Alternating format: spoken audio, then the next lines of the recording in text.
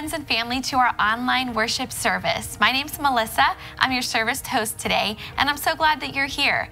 The worship team is going to lead us in a really beautiful worship song right now. So we want to encourage you to sing along with us wherever you are on the other side of that screen. And if you would, take a moment and tell us who you are. Drop your name in the chat right now. And our online host would just like to say, hey, we're glad that you're here. Enjoy this time of worship.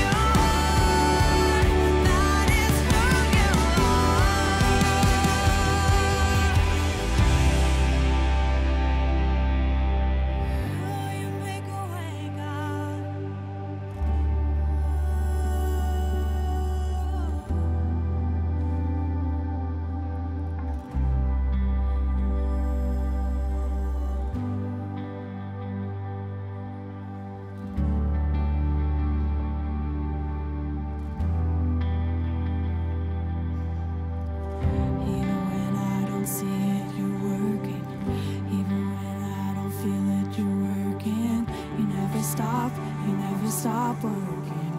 You never stop, you never stop working. Even when I don't see it, you're working. Even when I don't feel it, you're working. You never stop.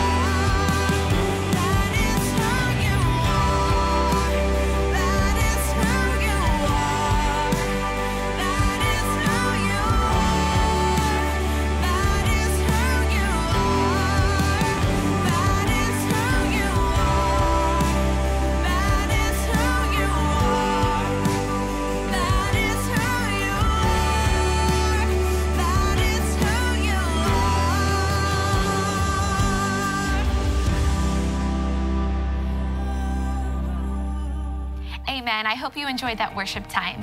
Hey, we want to know who you are on the other side of the screen. So if it's your first time with us or you're newish to the Crossway family, would you take a moment and fill out our digital Connect card? We're going to drop the link now in the chat, and we'll also do it at the end of the service for you. Let us know who you are and how we can pray for you and support you this week as your extended family of faith. And as always, if you're a part of the Crossway family, we want to encourage you to give and give generously to the Lord through your tithes and your offerings, because together our giving fuels the mission of our church and all that God is doing, not only online, but in person and beyond in our community. My family and I give on the Crossway Church South Florida app, or you can give on our website, and we're going to drop a link in the chat now for your giving. Hey, this past Friday night, we had an incredible time at our Sisterhood Spring Connect event. But ladies, don't worry. If you weren't able to join us, we'll have another one coming up in the summer months. But I wanted to let you know that we have some great opportunities for sisterhood community here at Crossway. So if you want to get involved in one of our Sisterhood Connect groups, all we need you to do is text the word sisterhood to 55498 for a list of groups that are happening in May. Be sure to get connected into community. And lastly, if you are new or newish to Crossway, we would encourage you to take a next step with us here. We say that it's an opportunity for friends to become family. So tonight, after our in-person 5 p.m. service at around 6:15, Pastor John and I, some of our staff team, and our key leaders are hosting our Next Steps class. So if you're watching this now and you're new to Crossway and you're in town, we would love to invite you tonight at 6:15 to join us for the Next Steps class. You can just text the word Crossway to 55498 now to reserve your spot, or we'll drop a link in the chat at the end of the service. I hope you enjoy the rest of our worship time together. We love you.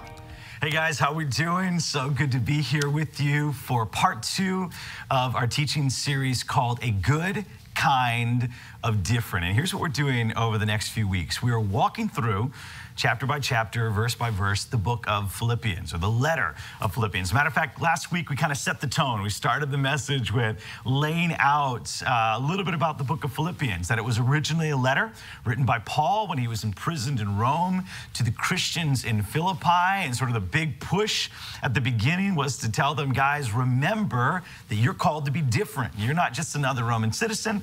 You're not just another Philippian. Here's what you are. You are a citizen of heaven, right? You are God's holy people at Philippi. And so the idea that we laid out last week is that one of the big themes of the letter is that the people of God, wherever they are, whether they're in Philippi or you, where you are in South Florida and beyond, that you're called to be a good kind of different, bringing the culture of the kingdom of God, of the kingdom of heaven to bear wherever you are. And so that's the theme that we're going to walk through as we look at this book and just different angles in which God calls us to live like that. So here's what I want to do as we get started right now. I want to open up in prayer.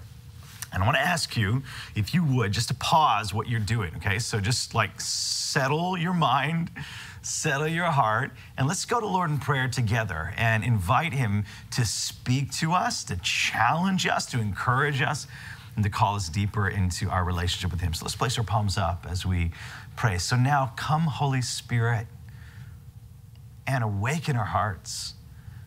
God, I pray that you'd give us your vision for our lives. I pray that you'd challenge our presuppositions. I pray that you'd call us to a life of difference, a beautiful kind of difference, of living the reality of the kingdom of God. I pray that you'd strengthen us. I pray that you'd empower us, make us new. We ask all this in the beautiful name of Jesus, and everyone together said, amen. Well, here's how I want to start. I want to start with this question. Okay, here we go. What does the good life look like? All right, what does the good life look like? And when I say good life, here's what I mean. What is the ideal life look like? If you could design your life, and I know some people think that you can design your life. You can't fully design your life. Now, we have limitations, internal and external limitations that keep us from fully designing our lives. But let's say you could. Let's say you could fully design your life however you want. You could achieve your vision of the good life. What would that look like? What would your life look like? What would you include? What would you exclude?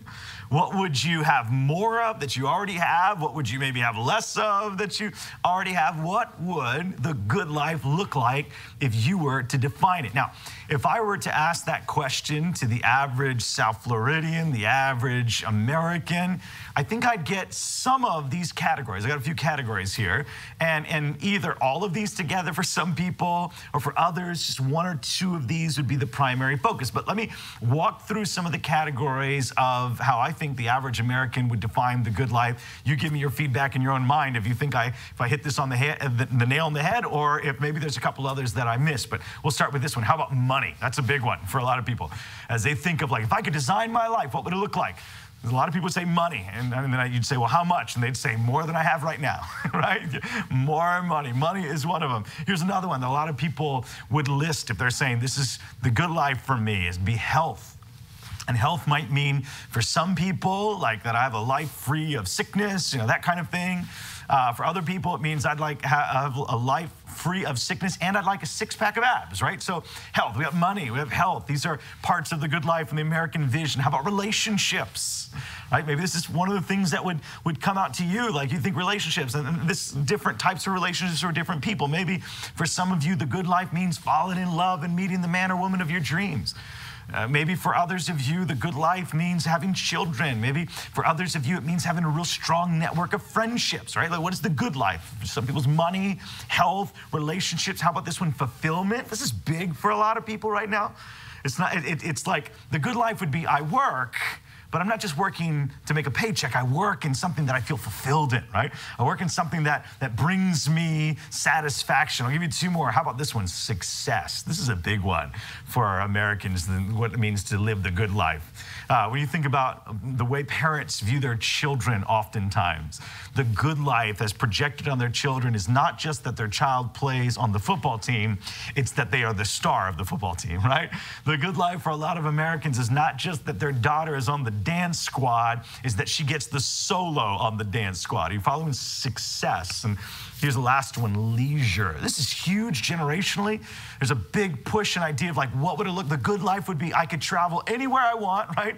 Get one of those school buses and convert it. I can travel wherever I want, go wherever, go see everything I want, leisure at my leisure. That would be the good life. What does the good life look like? Now, what I want to talk about today is I want to talk about the good life, but I want to talk about it from a different perspective than just the traditional American vision. What I want us to see is how the emphasis of the good life from a biblical vision is very different than the emphasis of the good life from an American vision. And so my whole goal in this message is sort of to push back on the good life notion that we often take in as Americans, and to bring into view another way of looking at what the good life is all about. I want to give you a different vision, a good kind of different vision for what your life is called to be, how God created you, what God wants for you, the good life as defined by the Lord. So we'll start Philippians chapter 1. We'll read the first two verses again. We started with last week. Starts, Paul and Timothy, servants of Christ Jesus, to all God's holy people in Christ Jesus at Philippi. Remember that distinction he drew. He's like, man, you're not just another Philippian. You're God's holy people at Philippi, together with the overseers and deacons. Verse 2, grace and peace to you from God our Father and the Lord Jesus Christ. Verse 3, take a look. This is the beginning of the passage we're going to study today. He says this, I thank my God every time I remember you. Now, just stop there for a second. That's a big statement. Can we just be honest about that? Like, it is a big thing to say. Every time I think of you, I throw a prayer of thanks up to God. Like that, there are not a lot of people in your life that you can say that about, right? As a matter of fact, there are some people in your life that you kind of say the opposite about. There are some people in your life that every time you think of them, every time their name pops up on your phone, Every time you pass by them in the supermarket, every time you see them at work, you pray a prayer, but it is not a prayer of thanks. Does anybody have any people like this in their life, right? It's a prayer of like, dear Lord, deliver me from this person. Or, dear Lord, if they moved out of the country, I wouldn't be mad. God, like that'd be totally okay. Do you have any people like that in your life? Or like, God, please give me the grace not to say something that I will regret. All of us have some people like that in our lives, and that's not what Paul's after. Paul's after the flip, right?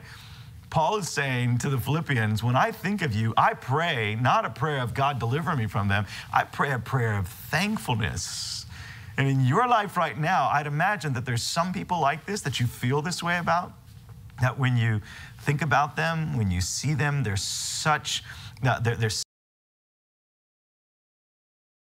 encouragers to you that you're just like, thank you, God. Like when you have lunch with them, you leave saying, thank you, God, that they're in my life. That's how Paul feels about the Philippians. Like he just has this deep love for them. This is why last week we mentioned that some theologians actually believe that the church in Philippi was Paul's favorite church. Now, we don't know that to be the case, but you absolutely can see the love he has for them as we read through these verses. Let me take you through. I thank my God every time I remember you in all my prayers for all of you. I always pray with, what's that word there? Joy. I'm praying with joy because of your partnership in the gospel. What does it mean, the partnership in the gospel?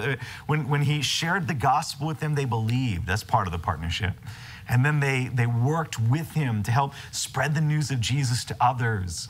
And then when Paul was in prison, they financially supported him to help him in his time of need and to help further his ministry. So because of your partnership in the gospel from this day until now, being confident of this, that he who began a good work in you will carry it on to completion until the day of Christ Jesus. Verse 7.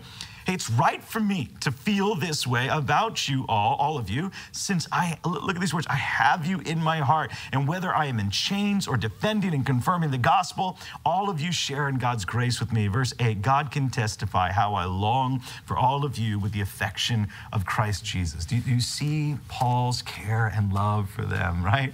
Verse 3, he says, I thank God every time I think of you. Verse 7, he says, I have you in my heart. Verse 8, he says, man, I long for you. You can tell the heart of this pastor, of this apostle for his people. And motivated out of that heart of love, Paul does this. He prays for them. Look again in verse 4. In all my what? Prayers for all of you, I always what? Pray with joy. He's like, man, my heart of love for you is motivating me to pray for you. Now, verses 3 and 4 don't tell us exactly what Paul prayed for them about. Like, it doesn't tell us the content. But if you jump down to verse 9, it does, right? And it starts out like this. And this is my prayer. Now, I'm going to read in just a few minutes what Paul's actual prayer was for them. But I want to ask you this question before I read it. Here's Paul. He loves them. He planted this church. He cares about them. He's thinking about all of them all the time. He's praying for them all the time. And by the way, Paul wasn't one of those guys who says he prays for people and doesn't actually pray for them. Like, he really prays for them, right? Like, he loved them. And because he loved them, he prayed for them. By the way, I want to challenge you. If there are people in your life who you love, can I just challenge you as a follower of Jesus? Pray for them by name. I've said this before, but I'll say it again. There are some people in your life that you love, that there's nobody else in the world praying for them by name. Think about that with me for a minute. Nobody else in the world calling out to God on their behalf. Like, some of you have husbands, there's nobody else praying for them by name. Some of you have wives that there's nobody else praying for them by name. Some of your children, nobody else praying for them by name. If you love them, do what Paul's doing, right? Like, motivated out of love, he prays. Now, what is the content of his prayer? What do you think? If you could eavesdrop in Paul's prayer closet, what do you think he would be praying for the Philippians? Now, here's why I think that's an interesting question. Because what you pray for reveals your vision of the good life. Let me say that again. What you pray for reveals your vision of the good life. You want to figure out what you really believe the good life is? Listen to what you pray about. I really, pay attention to the words that are coming out of your mouth and what you're asking God for. Here's why. Because if you love somebody, you're going to pray and want them to experience the good life, right? You're going to want them to experience fullness of life and whatever you feel that looks like, okay? And so our prayers are towards that end. Think about parents with children. You will never hear a parent, at least a sane parent, pray something like this. Father, I pray for my sons that they would flunk all of their classes in school, that they would get bullied on the way home, and that the girl they fall in love with would reject them, in really obvious ways. Like, no parent would pray that. Why? Because that is the opposite of what we feel the good life is. You pray the good life for your kids. God, let them flourish in school, right? And God, let them have great relationships. That's what you pray for your kids. You don't pray opposite of the good life. Your prayers reveal what your vision of the good life is. Think about a business owner. If you're a business owner, no business owner prays, God, please let all of our vendors break contract with us. Let all of our customers leave us. Would you just do it? No, why? That would be the opposite of what your vision of the good life is. My point is that when you pray, the things you choose to pray about, the things that you choose to go to God about, like the things that come out of your mouth to God, reveal to yourself and others what your vision of the good life is, right? Like what you think things should be like. That's true for you. That's true for me. And that's true for Paul. And so what Paul's going to do in these next few verses is he's going to tell us, he's going to give us a glimpse into his prayer closet, and he's going to tell us what he was praying for the Philippians, people that he loved. And in doing so, he's giving us a picture of his vision of life as it should be, of the good life. Right? And so I want us to notice as we read through this, we'll walk through each verse of what Paul's prayer for them is. Now, as we do that, I want you to hear this in two ways. Yes, we're hearing Paul's prayer for the Philippians and in his picture then of what the good life is and what he's trying to get them to, how he wants them to view what the good life is. But it's not just that, it's also about you, okay? So as we read these words, this is the Holy Spirit speaking through Paul, and the intention is to speak to your heart. So this is God's vision for you of what the good life, the true good life, should look like. Verse 9 again. And this is my prayer, right? So this is Paul's understanding of the good life. He's praying in that direction. He starts with this, that your love may abound more and more in knowledge and depth of insight. I love how he starts this. I love that he starts with love. He says, here's my prayer for you, okay? I pray, this is the first thing, that your love, this is the good life, okay? This is what you were made for. This is the vision that you should have for your life. That your love for others may abound more and more. Now, why does Paul pray that? I think part of the reason Paul prays that is because he knows the teaching of Jesus, and he knows that when Jesus was asked, what's the greatest commandment? Jesus said two things. You guys remember? He says, first, what? Love the Lord your God with all your heart, soul, mind, and strength. Now, what was the second one? He said, love your neighbor as what? Yourself. So the essence, and he says all of this, all the law and prophets are summed up in these two things. Love love God and love others, right? So Paul's like, listen, as a follower of Jesus, as a disciple of Jesus, as a citizen of heaven, bringing the culture of heaven to bear wherever you are, okay, here's the vision you should have for your life. It's going to begin like this. I want you to think, like, here's what God wants, that your love would abound more and more. In other words, that you would not be stingy in love, that you'd be generous in love. Have you ever met a stingy person? Have you ever met a nickel and dime person? So always counting the costs and always this and holds back all the time. There's a big difference between a stingy person and a generous person. You know any generous people that when you go out with them, and they're just generous. They're generous with their money. They're generous with their words. They're generous with their emotion. They're generous with their affection. I mean, generous people are really, really an encouragement to so many. And Paul's like, here's what I want for you. I want you not to be stingy in love. I want you to be generous in love. I don't know if you've ever been around a person who's stingy in love. It's really rough, right? Because some people have all these boxes they want you to check off before they love you. Well, you got to do this and believe this and act like this. And if you do this, if all of these things, then I'll love you. That's not what he's saying. No, the vision of God for your life, you would be abounding more and more in love for others. But it's interesting. It's not just that Paul says, I want you to abound more and more in love. He says something here that's an interesting nuance. Okay, this is the vision of the good life. You'd abound more and more in love. Look again. That your love may abound more and more. And then he says this, in knowledge and depth of insight. Now, this is, I really think, fascinating. Paul says, I don't want you just to abound more and more in love. I want your love to abound more and more in a particular way, in knowledge and depth of insight. Now, you might think to yourself, what does knowledge and depth of insight have to do with love, right? Isn't love kind of obvious? Just love, right? Sometimes that's how we think, you know? People say, how do you follow Jesus? Just love people, man. If you love people, it's easy. Just love them. Just love them. That's just all you got to do is love, okay? And I mean, like, yeah, and like to some degree, yes. But Paul actually qualifies that. And he says that a mature Christian isn't just asking, what am I supposed to do? I'm supposed to love. A mature, growing Christian who has the vision of God for their life doesn't just ask, what should I do? I should love. They ask this question, how should I love?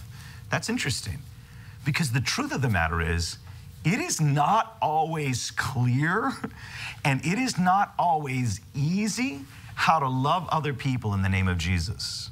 Like, it might seem like it on the back end, or you're thinking philosophically, but you take that to the ground, boots on the ground. It's not always easy to be clear how to best love people. I'll give you some examples, and this is why I think Paul is saying he wants us, the vision for life is that we would not just love, but that we would abound more and more in knowledge and discernment and how to love well. I don't know if you've ever had a friend who wrestled with drug and alcohol addiction. If you've ever had somebody that you care about that's wrestled with drug and alcohol addiction, here's one thing you know. You know it is not always easy to know how to love them. It's not enough just to go, love them. Okay, well, like how? Because different times, different situations call for different applications of love, right?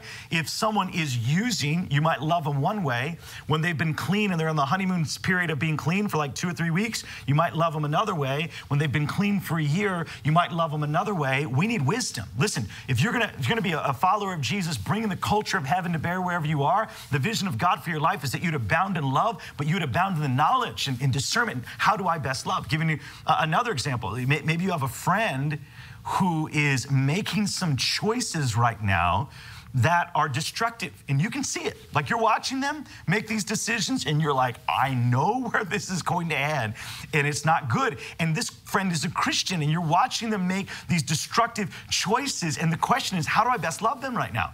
Well, what does love look like? We need discernment. We need wisdom for that. I'll give you one more example. This is an interesting one.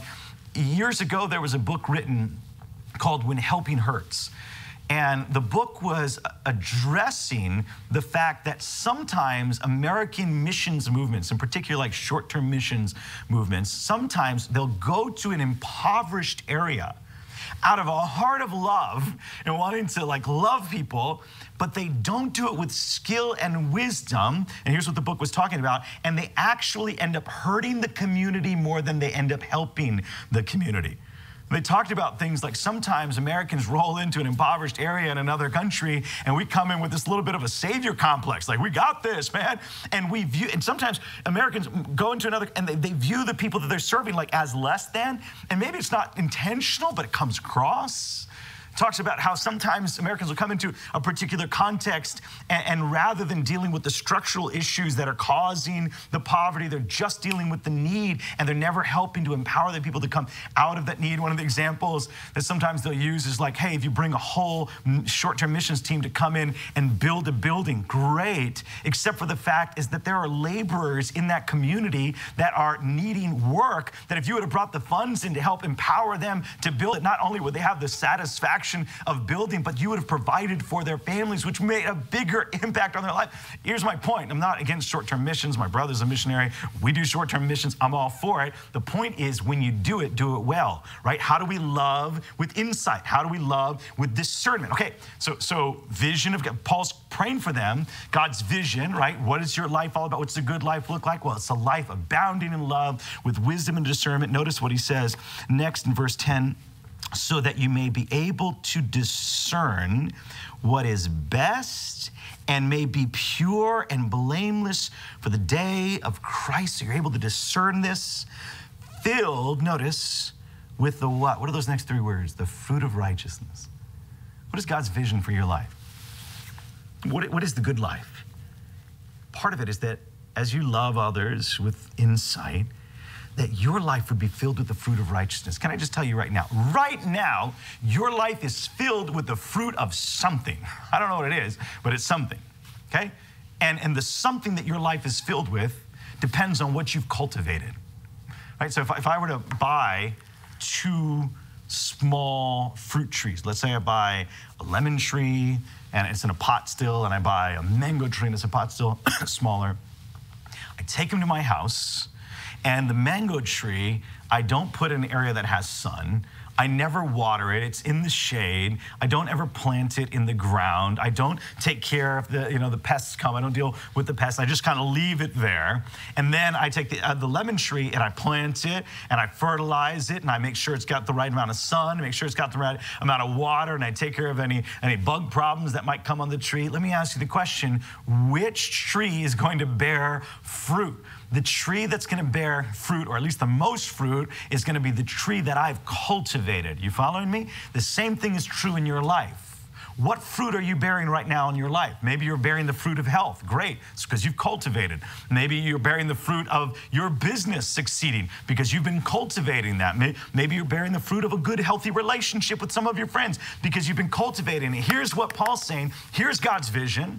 Here's the number one part of the vision, is that you would bear this kind of fruit, the fruit of righteousness. Like that you would cultivate and then bear the fruit of righteousness in your life, which looks like what? That you would be walking around with the fruit of love and fruit of joy and the fruit of peace and patience and kindness and long suffering and the fruit of the presence of God in your life. Now, all of this, all of that he's praying, this vision that he has of what the good life looks like, man, we're bounding in love, but love with insight, and we're bearing fruit, comes to the head at this final thing that he says, because this is the essence for him of what the good life looks like. Verse 11 again, filled with the fruit of righteousness that comes through Jesus Christ. Now notice what he says here at the end, to the what? To the glory and praise of God. Can we just say that again? To the glory and praise of God.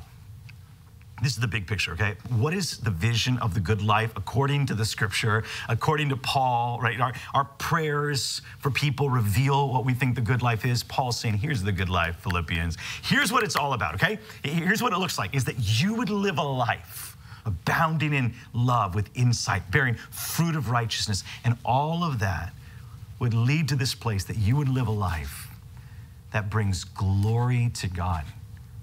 That the things that you say, the things that you do, the things that you think, the way you spend your time, the way you spend your money, the way you orient your life, how you schedule yourself, the way you treat people, everything about your life would bring honor and glory to God.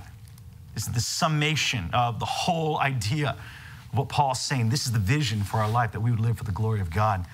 In 1646, there was a group of pastors in London who got together and tried to put together, sort of encapsulate a summation of the teaching of Christian doctrine. And they did it in what's form of what's known as a catechism, which is sort of questions and answers. So they had a series of 107 questions and answers about like what is God and who are we and what is the Bible and all these primary Christian doctrines, right? Summation, 107 questions and answers, known as the Westminster Shorter Catechism. Some of you might be familiar with it, and some of you might have heard of it before. It's been very influential. And the first question in the Westminster Shorter Catechism, this is the beginning question, right? Number one is this: what is the chief end of man? Of course, man here is not just males, humanity, women. You know, what's our chief end? Why? In other words, why are you here? Like, what is the actual vision for your life? What is God's vision of what the good life is for you? What is the reason for which you are on planet Earth? Like, what is the essence? Okay, that's what he's asking. What is the chief end of man? Big question. And like, this is why we exist, the vision for our lives, our purpose, the good life. And here's the answer that the Shorter Catechism gives. It's this: what is the chief end of man? It's to glorify God and enjoy him forever. As a matter of fact, can we all just say that out loud? What is the chief end of man? Let's read that out loud. To what? To glorify God and enjoy him forever. Listen, that vision of what life is all about, of the good life, of why we're here, that vision is very, very different for the Philippians than the vision of every other Roman citizen who wasn't a Christian. Like they were not walking around going like, man, how do I just live my life for God's glory? How can I enjoy him? That was not the vision, okay? And for you, 21st century South Floridian, watching this message, okay? For you, this idea that the good life or the purpose of your life, the reason why you exist, what it's all about is to glorify God and enjoy him forever. Can we just be honest? Like, that's not how most of your coworkers are thinking about their lives. That's not how most of your friends orient and shape their lives. That's not how most of your family members orient and shape your life. That is a very different vision of life. It's a good kind of different. And so it causes me to ask you this question. Are you asking yourself this in your life? Are you asking yourself in the decisions you make and the time choices that you make and the relationship decisions, are you asking, does this bring glory to God? Is this the driving force behind your life? Is this the vision for your life? That, man, I want to bring glory to God. I want to abound in love and the fruit of righteousness so that I can bring glory to God. Can we just be honest? For many of us, this is not the case. Like, this is not how, it's not just not how our neighbors live. It's not just not how the vision that our friends have for their life. For many of us, it's honestly not the vision we have for our lives of what the good life looks like. That the good life would be, I exist to bring glory to God and enjoy him forever. Now, why is that the case? Why is our vision of the good life so different from what Paul is bringing about here? Why is it that our prayers often sound so different from what Paul is praying here for the Philippians? And I think that the answer for many of us is that many of us have unwittingly bought into the American vision of what the good life is rather than the biblical vision of what the good life is. Like, I think for some of us, we have not even realizing it, just taken in, what is the good life? And we've just taken the American answer to that question, and we brought it in as if this is the biblical answer to the question. We're just taking that in, right? So it's about money, it's about health, it's about leisure, it's about success, it's about freedom, it's all these things. We're just taking that vision. This is the good life. I have all these sort of American dream kind of things. And what I want to say is we have to recognize that if we're going to be able to live a life of differentiation. We've got to recognize that the American vision of the good life sort of works as those things, money and health and success and leisure and relationships and all that kind of stuff. And I would say that in a lot of ways, the American vision of the good life isn't anti-Christian, meaning like it isn't like, and don't be a Christian, or that's bad, right? I would argue that the American vision of the good life has all these things that seem really good, and it's sort of ambivalent to spirituality. It's like, here's the good life. Get all of this stuff, money, health, and all this. And hey, by the way, if you get a little bit of Jesus in there, great, more power to you, you know? But don't miss this stuff, right? The money and the health and all, and the success and all that. That's the American vision. The biblical vision is completely different. It literally flips it. And it goes like this. The key thing that we must have in the biblical vision of the good life is that we live a life for the glory of God, that honors God in everything we do. And the other things, money and health and success and leisure and relational, all that stuff, that's secondary, right? So the thing that we must have is glory of God and living for him, deeply rooted spiritual life, and the rest of it's secondary. That's the difference, right? And maybe I'll illustrate it like this. My wife is the one who primarily shops for us. She knows Publix, okay? She knows our Publix. She knows what's on what aisle. She knows what brands of food we get. Some of you are the shoppers in your family, and you're like, yeah, I know. And if you're the shopper, by the way, if you're the shopper in your family, and you send the non-shopper in your family to go pick up stuff, everybody knows that could be dangerous, right? They could bring all sorts of things that they shouldn't have gotten. Right? Just they don't know where everything is. So I'm the non-shopper. And every now and then my wife will say, hey, honey, can you stop by and pick up something on your way home? No problem. Happy to do it, right? So let's say my wife says, we're making tacos tonight. Here's what I need you to get: a pack of El Paso or Old El, whatever that is, El Paso taco seasoning, okay? That's what I need you to get. Bring it home. So I walk into Publix. I have a problem. My problem is, not only do I not know where the taco seasoning is, which means I've got to wander around, because you know I'm not going to ask somebody for directions. I'm just going to wander till I find it, right? Not only do I not know, but the second problem, and I was talking to someone in the church about this, I was talking to Charlotte about this the other day, is that when I get into Publix, I also am drawn in by all of the options. Does this happen to anybody? I just start walking around like, oh, I know I'm here for El Paso taco season, but what about this? And what about the Cuban crackers? And I think we need some milk. And the thing that I've been into recently is I like to wander through the fruit aisle and try to find fruit that I haven't eaten yet. Does anyone ever do this? And try something new. And so the thing I found recently is called a sumo orange. I don't know if you've ever had a sumo orange. It's like an orange, but sumo size. And I bought one the other day, and it was amazing, incredible. Buy one, tell me what you think. And then I bought a few this last week. And so here's what will happen when I go, and the non-shopper goes to shop at Publix. I'll get all these extra things that were not on the list, and maybe I'll remember to get the taco seasoning. So when I get to the house, all this stuff I bought, my wife, as long as I got the taco season, she's fine. So she's okay with the fact, she's not mad that I got the sumo orange and all the rest of the stuff, as long as I got what I was there for, right? As long as you bring the taco seasoning, you're good. Get all the rest, that's a bonus. Now, what's that all about? Think about it like this. The American vision of the good life works like this. The taco seasoning, the thing that you have to get is whatever that health or money or success or leisure or pleasure or whatever, right? And the sumo orange is, yeah, and you can have a little Jesus sprinkled in if you want to. And the biblical vision of the good life, completely different. The taco seasoning, it's this, the thing you must have, the reason you went to the supermarket, the reason you exist on this planet, the vision for your life, live your life for the glory of God. Overflowing in love for Him, overflowing in love for others, bearing the fruit of righteousness so that you're living to honor Him. That's the difference. Now here's the thing. The problem is that we've so imbibed and so taken in the American vision that sometimes we don't see the difference, and sometimes we think that's God's vision. Now, here's what I want to say. It's not, and this is important, it's not that those other things are bad, okay? Like, it's not like you should never pray for health. Some of you are like, man, I'll never pray ever for health or for money or around John. He's going to think I'm some sort of, pagan Christian. No, that's not what I'm saying. I'm not saying those things are bad, right? It's just that they need to be in their proper place. That's the point.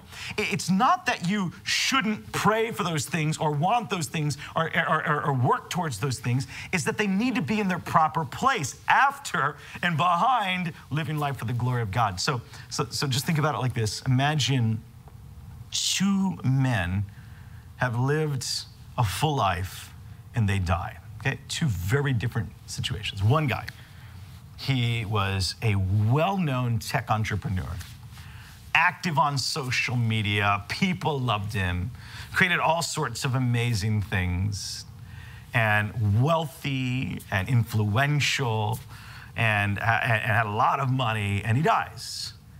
He has no relationship with Jesus, or it's sort of this stagnant sort of spiritual faith. And it would be a very far stretch for anybody at his funeral to say that guy lived his life for the glory of God. It's just like, that's just not how he lived, okay? So you've got that guy, which embodies, all of the American ideals, right? He's just got all the money and the fame and the leisure and he had all of it. Like he's very successful in the American vision, but he didn't have a robust relationship with God. It was a stagnant faith, if any, and certainly wasn't living life for the glory of God. Now, I want you to envision another guy. This guy lives in a poor area of Nicaragua. We've been there before. And it's the second poorest country in the Western Hemisphere. And he's over there, and he doesn't have access to great health care. And he doesn't have a lot of opportunity for financial, being able to do really well financially because of a lot of the constraints there. And he's not well known. And he lives his life in relative obscurity, except for the fact that everybody around him knows that this is a man full of love for others. The fact that everybody around him knows that this is a man filled with the peace of God. The fact that everybody who interacts with him knows that this is a man with the fruit of righteousness, right living, cares for his family, cares for his wife, cares for other people. And at his funeral, if someone were to ask, did this man live for the glory of God? The answer would be over and over and over again, a resounding yes. The question is, which one of these men lived the good life? Like, which one? Because our tendency is to go like, that's the good life, man, the wealthy guy and the guy everybody knew. And the scripture's like, slow it down. No. The essence of your life, the vision for your life. Remember, we're different, and the good life begins not with the health and the money and all. It begins with living your life for the glory of God. If we get the other stuff, great, bonus. And it's not, but that is the essence of what the good life looks like. And so my challenge to us is that we need to reorient our thinking around why we're here. We need to reorient our vision about why we exist and what our life is about and what we're going after. And just 2 quick thoughts on how we can do that, to sort of reorient to God's vision of the good life and not just the American vision. 2 really simple, practical thoughts. First one is this: align your practices to God's vision for the good life. Align your, what I mean by practice, align your life. If someone were to be able to have access to your calendar over the last month, I mean, I'm not just saying like what you wrote in your Google Calendar, but like, let's say someone had an actual copy of everything you spent your time on over the last 2 months or last month. And they could see wherever you spent your time, whatever you did, right? If someone were able to do it, and they were to look at your life, right? What would they think based on how you spent your time? What would they think that you believe the good life is? Would they think it's health? Would they think it's money? Would they think it's your business? Would they think it's your friends? Would they think it's Netflix? What would they think that you think the good life is based on your time? Here's the thing. If we're gonna make some progress in reorienting our vision of the good life, then what we've got to do is we've got to reorient our thinking. And we've got to begin by changing and aligning our practices to God's vision, so we start changing what we do. So let me say it like this. If the good life is a life of somebody who's overflowing with love for God and love for others and bearing the fruit of righteousness and living for the glory of God, then guys, let's just be honest. One of the practices is that we need to begin and regularly be in the Word of God. Like, if that's the good life, that's what we need to start with. And not just talk about reading. Like, we've got to spend time in the Word of God. That changes us. If that's the good life that we're after, then we actually have to prioritize time with God in prayer. Like, it's got to be one of the things that we say, I'm going to do this, and I'll hold off on other things because I'm going to spend time with the Lord in prayer. You follow me? Like, we prioritize. We prioritize time in worship with God and God's people. I'd encourage you, by the way, if you're able to, now, this last year has changed a lot of our rhythms, but boy, if you're able to, from a physical level, come and begin to join us in person, I want to encourage you to be there. There's something that happens when we gather with the people of God and we're singing and studying together, where we're orienting our lives around and centering our week around the worship of God. Those practices that we are placing in our lives help remind us of what we actually believe the good life is, and it reorients our thinking. So begin by aligning your practices to God's vision. Ask yourself this question: are the practices of my life right now demonstrating that I believe that the good life is living a life for the glory of God? Or are the practices of my life right now demonstrating that I'm looking and running after something else? Here's the second and last thing. Not just align your practices, align your prayers to God's vision of the good life. Now, I mentioned it earlier, and I want to be super clear. I'm not trying to say don't ever pray for those things that I listed, money and health. I'm not saying don't pray for that at all. I pray for those things for people all the time. That's not what this is. What I'm saying when I mean align your prayers to God's vision of the good life is certainly we can pray for those things, but here's the thing that so many of us are missing in our prayers is that we're not praying for the things that Paul was praying for. Like when was the last time you prayed for yourself? God, let me live my life today for your glory. Like, when was that out of your mouth? When was the last time you looked at your kids and said, God, I pray for my children that they would abound in love for others and they would bear the fruit of righteousness in their life? When was the last time you prayed for your friends, God, let them grow in wisdom and understanding and how to love others well? My point is that we can pray for the other things. Absolutely. But boy, if we're going to be people who have a vision that the good life is a life living for the glory of God, guys, when you pray for yourself every morning, begin to start asking, Lord, today, help me live my life for your glory. Tomorrow, God, show me how to love well today. The next day, God, let my life bear the fruit of righteousness. We got to start praying that for ourselves. We need to start praying that for our children. We need to start praying that for our family. We need to start praying that for the people of the church. God, like, do this work in us, okay? Because if we really believe that's the good life, then that's got to be the stuff at the front of an end of our prayer. Sure, we're going to pray for health and we're going to pray for success and all that. But man, let us pray for the thing that is primary, which is that we're going to live lives for the glory of God. What do you think would happen if we actually did that? I mean, like, think about it. Like, what would happen if just your family, you and your spouse, if you happen to be married, started to pray those prayers? God, here's what I want above everything else, above success, above health, above money, above notoriety, above a six-pack. Here's what I want. I want to live for your glory. Show me how to do it. Like, what would happen if multiple families and individuals in our church started praying? What if our whole church, I mean, think about it. What if we actually started aligning our practices that we believe that this is what life is all about? We started aligning our prayers that we believe that this is what life is all about. I'm going to tell you, it would shift. It would change things. It would change things in your family. It would change things in our church. And I believe it would change things in our community because you would start living a good kind of different. And we would together start living a good kind of different. And so that's my prayer today. And that's how I want to close. I want to pray that God would give you a vision of what the real good life is. That he would give you a vision of living for his glory, that you would catch this understanding that the most important thing that you could ever do in your life is to be someone bearing the fruit of righteousness, to bring honor and glory to God. And I want to pray that God would shift some things in our lives individually and corporately so that we would live this out and not just talk about it. Let's do that. Let's pray. Father, it is so easy for us to get wrapped up into the American vision of the good life. So easy. God, I confess that I have done that various thing on many occasions.